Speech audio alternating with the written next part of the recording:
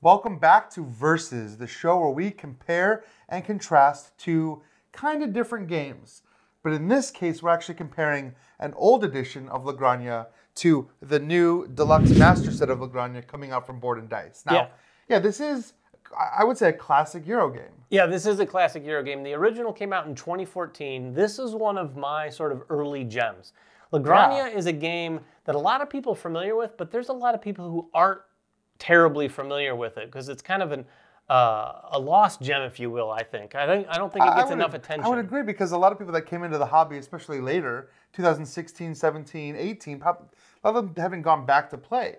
But honestly, this game brought in a lot of mechanics that you see reflected in more modern games. I mean, this is one of the first to do something like the dice drafting and multi-use cards that I've seen in other games since. But I don't think really before La Granja. Yeah, I mean, La Granja brought a lot of things together, and this video by no means is going to tell you how to play La Granja in detail. Safe to say, though, it is a very robust Euro, and it has a few mechanics, like Ryan just alluded to, that I thought, at least when I'd played it, I'd never seen them done quite like this before. And two of the ones that I want to focus on, just to let you know, and this is about basically managing a farm, taking your goods, doing different things with them, taking them to a market, and basically trying to do that over 6 rounds. But the two mechanics that were most captivating to me was, one, the multi-use cards. Now, multi-use cards is not a new thing by any means, but I will say there's very few games I've ever seen in my entire life that use multi-use cards like this game. Show them the player board. Now, this is the new player board. This is an awesome We'll compare these in a minute, but the new player board will give you an idea of how these multi-use cards are used, because at the beginning of every round, you're playing one of these cards typically, and it can go in one of several different places. It can go across the top of the board, it can go on the bottom of the board and to the right. Off to the side over here. And the left. Off to the side over here. And I can tell you, each 4 of those locations use the card in a different way. In fact, they slide underneath the board so that the board only displays what you need to know from the card depending on where you played it. Across the top, these are going to be market barrows that you're going to fulfill. Like little objectives almost. Personal contracts that you can fulfill with the goods that you're creating. The bottom, think like helpers and workers that, from Agricola or Caverna. Variable player powers to give you things. And then on the left and right, the left are going to effectively just be your fields for things like olives and grapes and wheat. And then on the right, this is going to kind of modify your farm. These kind of upgrade your farm so that you're making more income, so that it gives you some flexibility to make a little more deliveries, things like that. Yeah, and just from that, if you're already like, oh, that sounds great. That's just the multi-use card. I mean, this is, that's just like one aspect of this game. It also is combined with dice drafting, which it uses kind of like Granja Hotel. Yeah. Where when you roll those dice, you place them out on the board in different spaces, and they give you different things. Now, Granja came after this. I would say that this could have even influenced that a little bit. And you're also competing for different market spaces to control a little bit of area control. So there's actually a lot happening in this game. So I think it's great, actually, that Board and Dice has chosen this one to get that Deluxe Master treatment. They've done this before. They did it with Ito. Came out. This is a very similar kind of experience that you got with Ito as far as how the upgrades work. But we really wanted to kind of talk about the differences that we're seeing, at least, between the old and the new version of La Granja. Yeah, and there's a lot of, someone would say, superficial differences. I personally think those are very important. And what I'm talking about here is the graphic design, the artwork, the sizes of things, for sure. Yeah, we can just see that right away. I mean, look at this difference in the size of the board. Here is the main board from the original game. First of all, you can see the difference in size. This one is a little cramped. And what I've always said about this game, as much as I love La Granja, it's like 18 shades of beige here. I mean, there is some color there, but there's a lot to take in a little amount of space. This board really brings it to life, like you were saying earlier. I love it. Yeah, it's got people walking around doing things. Everything is just buildings are on the outside. It's a little roomier. It gives you some space to breathe, and it's really, a really good sized board. Well, and I'll say that that the upgrade here is also functional. The graphic design, they've cleaned up some of the icons, so it's brand new icons for everything. They've just changed the way that some of this information is presented, though the rules haven't changed a lot. The way that the board looks has, and you'll even notice there's some sections like here on the old board, you used to put your tokens out to kind of score these different areas, and they've actually pulled those off of the market. Yeah, it got a little confusing before. Sections Right, and I think that that's just an ease of play thing, right? For sure. And just by making this board a little, like, giving it a little space to breathe, it doesn't look so intimidating when you're looking at it. No, I totally agree. This has got a lot going on, and I do think that's probably the one quality of life thing that I think is most interesting. And it may sound like a little thing, but it was very confusing when you were scoring your area control, and some of these spaces got confused for the things that you were counting up. Well, I mean, sure, that is one of the great quality of life upgrades, but so is the player board. Oh, yeah. I mean, by having this player board be bigger, for one thing, again, you can spread out all this information. And by placing, having these like dual layered sections here where you can place these tokens. Well, not to mention those tokens are shaped differently. Well, sure. Yeah. Because in the baseboard, they're all just squares. Yeah, and they're cardboard in the original game. Right. And so like that just makes it easier to glance to see what's going on your board. Plus, the dual layer allows it to sit off of the table. Yeah, I'm going to tell you right now, you probably can't see this on camera, but these are my original boards. And I actually took little felt tabs and put them on strategically placed them on here so that it would sit the board a little off the table. That's a smart idea. So you can kind of tuck cards underneath otherwise it. You're lifting that Otherwise board you're lifting it quite a bit. This one takes that a next step because it lifts it, but it also has spaces so that when you slide the card in, it stops where it's supposed to stop. Yeah. Like, that is really nice for a game where you have a board where you're going to be tucking cards under all four sides. Right, I mean, constantly tucking cards under. And so, yeah, it's quality of life, but it's also just a little nicer to have that feel. Like, there's little die cut spots to place the dice here. I mean, it just has a better tactile feel. With the upgraded components and these roof tiles that are going to be actually like wood in the game, like, it just feels better to play. Yeah, across the board, and this is what, like Ryan mentioned, the Edo Deluxe Master Set. It's like a spare no expense sort of situation. Every little bit has a really nice touch to it. I don't know about all the components, but almost every piece like this is going to be a nice thick little piece of wood token that you're going to place down, going to fit into a space. But they all got an upgrade. All the components got they just look and feel better. Yeah, and not to mention, before we move on from the board, the new one is also double-sided.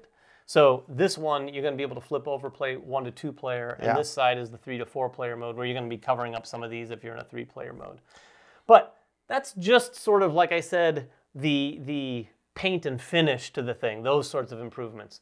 The other improvements here is there's a ridiculous amount of content, game content and modules. Oh, yeah, I mean, that's obviously a huge difference. I mean, this game never got really expansions. No, which it really needed expansions. It could. It could use them for sure. Definitely. There's a lot of game right here. Oh, there is, and there's a lot of game right here. But the fact that they went back to the Odie, who's the designer of La Granja, they went to him to design some of these expansions, but not just him. Like, they actually went to some pretty big names. Adam Kwapinski. Stefan Feld. Now, we can't tell you about all of them, but we can tell you about the modules that we've heard of, and we'll mention a couple in a little bit more detail. But there are going to be 6 modules to begin with, and I think there are going to be quite a few more some stretch goals, probably. There's going to be a few more that are unlockable during the campaign. But I can tell you, just even a couple of the modules we've seen are significant. The one from Adam is Bustling. Yeah, the one from Adam, Bustling Town, adds a lot of variability. And it adds a lot. Is one thing that this game maybe is missing, is some variability, because you're kind of playing with the same, dice actions over here every time you play. These are considered like the revenue spaces. So all of these expansions come with components, and we had them in little envelopes here. But you're actually going to be able to put out new tiles to change these up. And just so you know, these are prototype components. We don't, we have a fairly nice prototype, but they're nice prototype components. So you're actually able to switch up all of these revenue spaces and place little buildings out on the board as well, which kind of gives... nice thick pieces of wood. And each of these buildings has an associated card with it that has a power. Now, we didn't go into the details of how you play, but you are going to be placing, when you deliver to the market, you're going to be placing your markers in these hexes. Now, another thing you can do is build a building. This is one of the new actions here in the revenue spaces. When you build a building, you're going to build it in the intersection of 3 of those spaces. And during sort of the scoring phase, you're going to be getting the effect of that building for whoever sort of controls the 3 hexes around that building, or everyone if it's split evenly. Yeah, and it's just, again, these modules are add-ons, right? I mean, they're not required to play the game, but they do bring so much flavor, especially for people like us who have played this game a lot. Yeah. Coming back to it with these new modules is just fun, especially because some of these modules were actually designed, I don't want to say to make the game more fun or satisfying, but to make the game a little easier. Like the Hired Hands expansion gives you little workers that you can send out to just get more stuff a little easier. And Odie actually designed one called Long Distance Trading, which adds a trade board, like a foreign trade board, that you could just sell directly to. So if you're struggling to make your contracts, or maybe you don't even really want to worry about completing contracts, you can start selling your goods off to this other board. And these are things that feel like he's thought about this game a lot over the years and really like organically added these in. Yeah, the interesting thing about his designs, if you've never played this or Cooper Island, for example, but this in particular, I can speak to this, just like those modules Ryan was mentioning, the base game itself does a lot of things to give the players a lot of flexibility.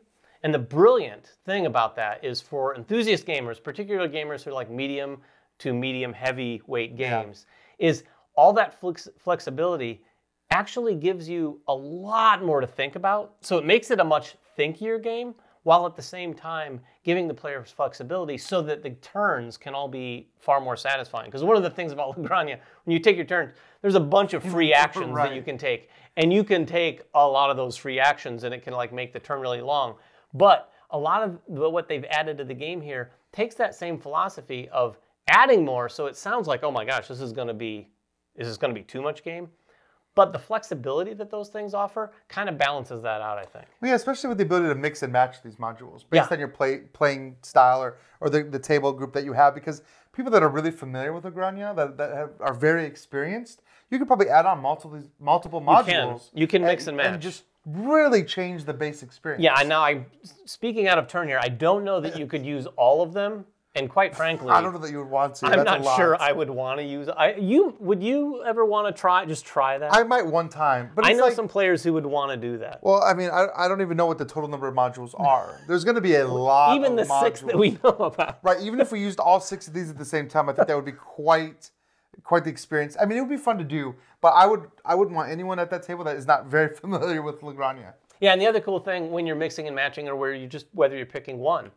There are some modules that do different things. There's one called Betwixt that adds a lot more interactivity to the game. So there's not a lot of that in the game as it is, other than the area control. Right. But the Betwixt module adds a lot more direct player interaction, which I know is a lot of things a lot of heavier gamers are looking for. Me personally, not so much. Right. I might not play with Betwixt, but it's cool that it's there because depending on the group you have at the table, you can kind of say, this module does this sort of thing, this module does this sort of thing, and everyone at the table can go, okay, let's do this, this, and this. Right. Or just one. Or let's play base La Granja. Like, oh, we've played a lot of like, with the Hired Hands, we played that a lot. Let's not use the Hired Hands this time. Let's mix it up a little bit.